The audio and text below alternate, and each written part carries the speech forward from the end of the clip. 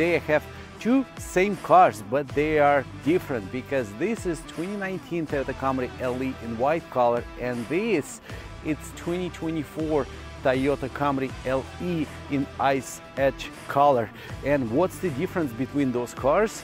We're gonna find out right now, but it is a legendary car because the Camry, I think it's a favorite car of the whole Toyota industry because people love them. I mean, they sell them left and right, and there is a lot of people who drive it, who want to buy it, and it's not only United States, everywhere.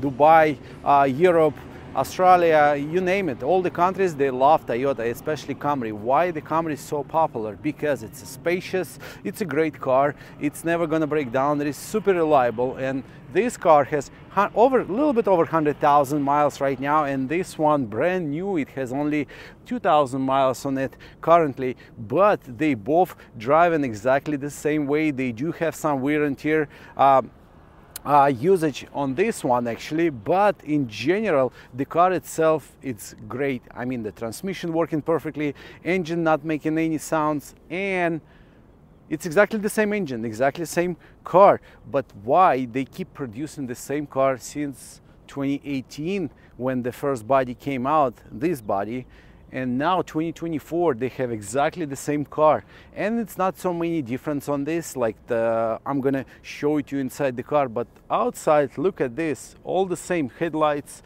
bumper, all the style the same. The wheels, design of the wheels, they change it a little bit because obviously it is a new year, they have to change something, but this car is so great.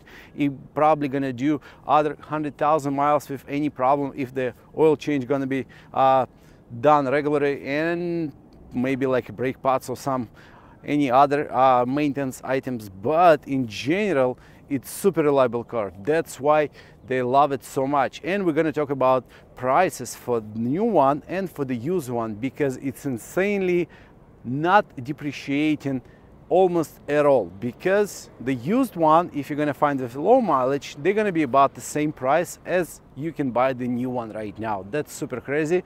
Let's go. 2019 Camry LE, it is a simple, easy to use and super reliable car, like I say, but there is some options on this car already included. Even this car, it's only LE. I know there used to be Camry L, but I cannot remember it was so many on the West Coast, because again, there is a East Coast and West Coast, and they do have a little bit different market. Why? I have no idea. So for example, Camry L you might gonna find on the East Coast, but on the West Coast nobody wanna buy L. But this LE comes with L rims, not the hubcaps. But if you're gonna get the Camry Hybrid LE, it's gonna be hubcaps on it, not the L rims. What this car has right now, 2019 Camry LE, it's the cheapest one. The one was available on the market in Los Angeles back in the days. We do have a line keeper assistance on this car. We have an emergency braking system and Distronic Plus. So basically this car has a radar, and it's gonna stop itself, or it's gonna keep the distance in front of the car when you're driving in the traffic or on the freeway. That's crazy. I mean, for the simple car, for the simple Toyota Camry, we do have those options. It is a regular key, it's not the push start button, and 2019 they have exactly the same keys. There is nothing different on that. So why this car is so popular? Because number one, it's not that expensive. Number two, it's super spacious. It's honestly, it's a huge car. On the top of that, we do have a great MPG on this car. You're gonna get about 28, 30 MPG, whatever Google's saying. And this car has 203 horsepower, so that's more than enough for four-cylinder engine. The transmission, it's not CVT. If you get in the Camry Hybrid, it's gonna be CVT transmission, but this one, just a regular automatic transmission. And I know some people, they are experiencing problem with transmissions, but I think most of the time it's a driver fault. It's not the car fault, because this one has original engine, has original transmission, and have zero problems. And like I say, it has over 100,000 miles right now. For 2019, that's insane. So basically this car being used for rental purposes. I think on the history, on the Carfax history, it says that, but other than that, no problem at all. And it's super popular everywhere. Used Toyota Camry, it's always on demand. For example, this 2019 Camry with that over 100,000 miles right now on the market is gonna go for about 15,000-16,000.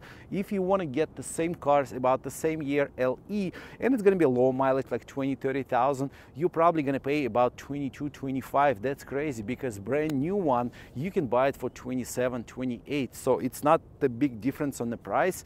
Means this car appreciating the value, it's not depreciating a lot. And most of the time when you get a new Toyota, any of Toyota, and after 3 years of lease, you always can sell it with profit.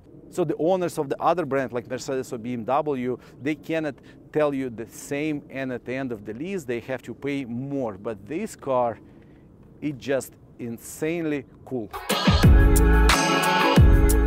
So 2024 Camry LE got new color. I think it got available back in 2023 or 2022, that called Ice Edge.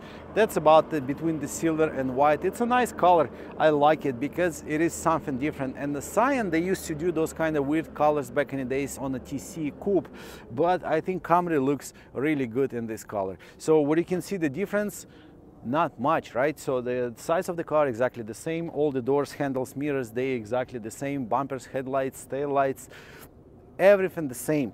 Just the design of the wheels, the L rims, they are the different little bit. So for the newer car they put newer rims, but other than that, it's just crazy why they keeping it so long, the same exact car, and they use an exact same parts. It's simple answer, because the car itself, it's on high demand, it's always selling, it doesn't matter what, and it's always selling everywhere. Any other state, any other country, they want to buy the Camry.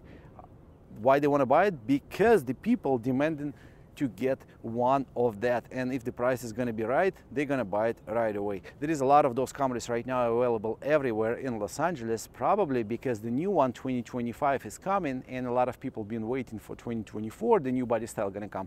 But no, because they produce so many of those Camrys right now, and the price for this 2024 Camry LE, like I say, it's the MSRP for this car about 27,800, 27,900, something like that.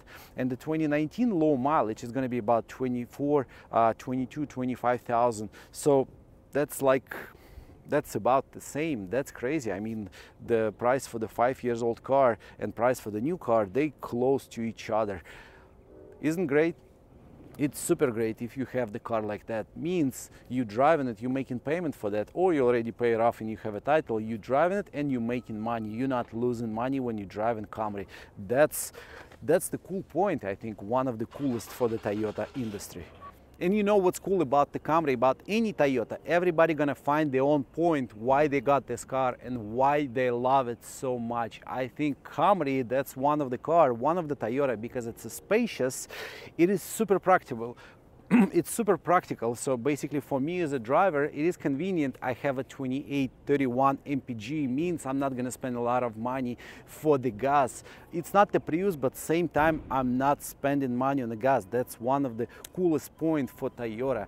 But same time, this car is so spacious inside. I can drop the back seats. I think it's a 60/40, and I'm gonna have a lot of space from the trunk all the way to my interior, so I can pull a lot of stuff and move it if I have to. Other than that, 5 people gonna be easy to sit inside. If you want to put the child seats, yeah, and put your kids on the back, 2-3 kids, doesn't matter, it's fine. If you're gonna take it on a long trip on the freeway, Camry, that's one of the, I would say, one of the best car ever to drive. But what I don't like personally about the Camry, I don't like the driver's seat. I don't know why, maybe because of my back support. It's not enough in this car, but after like period of time, maybe 40 minutes of driving this car, I'm getting a little bit tired. But other than that, there is no problem at all, and I love the Camry. Why not?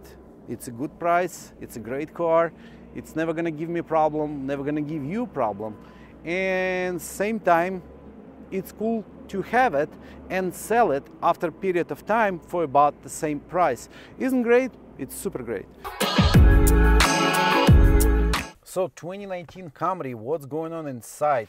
The dashboard, it's pretty simple. I mean, those materials, like I say, they're all soft, they're not making noise while you're driving it, and it is comfortable car. So there is a cup holders, there is a lot of different pockets. So we have a USB cable, aux cable, and the charging port. So the multimedia on this car, it's simple to use, but only problem with this multimedia, in my opinion, from my experience, that's the screen itself. So basically it's kind of whitish, I would say. And I was thinking maybe this car is kind of old or it has mileage. No, 2019, 2020, they're all kind of same. It's a whitish and looks like this this glass, the top glass, for some reason is changing the color, or I'm not sure. So when it's really sunny outside, it's hard to see sometimes. Even if you're doing the brightness for the screen itself higher, it's not gonna help, unfortunately. So this car doesn't have a climate control, it's just a regular. But other than that, like I say, it is super simple car. It's easy to use. There is a lot of space for me, for the passenger on the front and for the passengers on the back. The steering wheel, basically it's full. I have all the buttons available, and there is a line keeper, there is a cruise control and Distronic Plus, or emergency braking system, whatever you're gonna call it. And on the top of that, Camry has auto high beam. So basically there is a sensor. It's gonna read if somebody driving in front of you, like facing forward with you with headlights, it's gonna turn off the high beam. And if there is nobody in front of you facing you with headlights, it's gonna turn on the high beam. That's really cool, because sometimes a lot of people driving on the high beam, they forgetting to turn it off, and it's super annoying. So but Camry went ahead and did that option for this Camry. And one of the more important and kind of interesting questions, so this car being assembled here in the United States, in Kentucky, and there is only 3 plants who are doing Camry, and I think Corolla. There is one in China, one in Japan, and one in Kentucky. In 2018, the 8th generation of the Camry, they start selling everywhere. There is a Europe, there is a Mexico, there is Australia, there is a Canada, US, what else? The Thailand, Europe, and I say Mexico already, right? So it's super popular. And 8th generation Camry, I think it become more popular because for some reason they start selling it everywhere, or they might start producing it in China, and China start exporting those cars in other countries. And how you can recognize if this car been assembled in Japan or in United States? Simply by VIN number. So if your VIN number start from number, like this car or that car start from number 4, means this car assembled in United States. If your VIN number gonna start from J, is a Japan, means your car assembled in Japan. It's a simple kind of information, but you can use it. You can check your car if you have any Toyota or maybe any other brand. So most of the time, all the brands, they do have that policy. If it starts from number, means the car assembled in United States. You are welcome. Все, нахуй, я поехал на это туда. So 2024 Camry LE, what's the difference? 5 years of difference for the car itself, but did they do some improvements on it or not? I think not so many. Number one, the best thing they did, they changed the mid-screen, and right now it's a new type multimedia, the one they're using for all other cars, the Priuses and the Corolla, Corolla Cross, and you name it. All other cars, they are using exactly the same screen for the Toyota. So now they do have a climate control, and I think it's the last year of the same body, and I believe they doing climate control.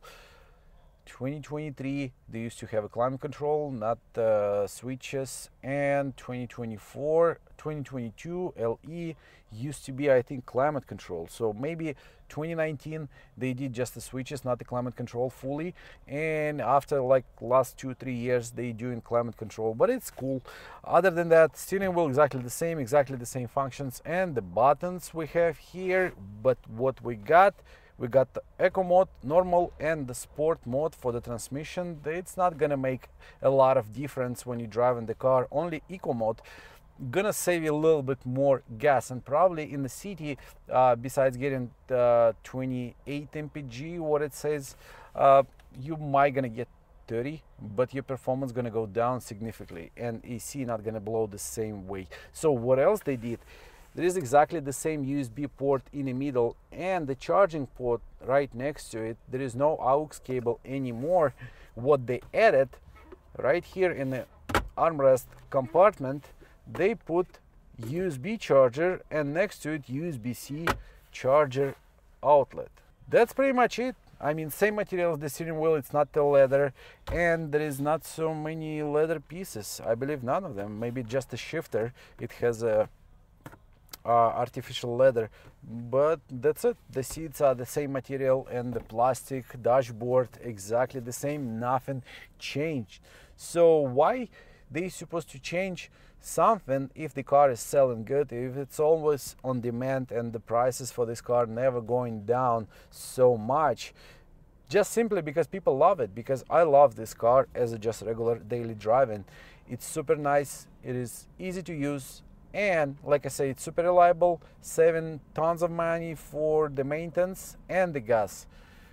It's a good choice. If you have one like that, or you want to buy one like that, just put your comments below, say this is a good car and you are agree with me, or you might disagree and you like BMW or Mercedes. I appreciate that also. That's always, like I say, it's always your choice. It's only my opinion and the cars I'm reviewing. Thank you so much.